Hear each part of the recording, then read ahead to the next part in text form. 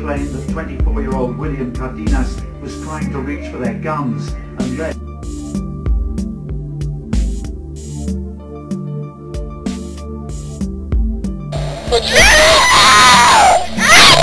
Four men, two of them clearly identified as police, pushed Davis to the ground, placed him in a headlock. They tried to handcuff him. Here again, an officer punches Davis 2 more times.